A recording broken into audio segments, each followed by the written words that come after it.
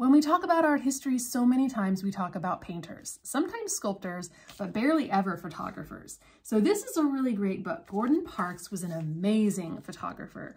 He is actually one of the featured artists in the African American Art History Workshop.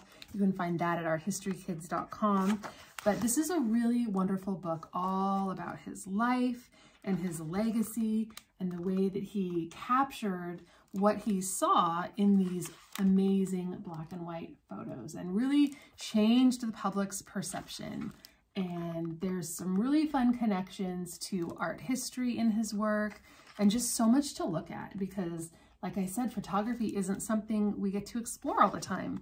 We usually look at paintings and sculptures and maybe a collage here and there. So definitely check out Gordon Parks and check him out in the workshop if you want to learn more.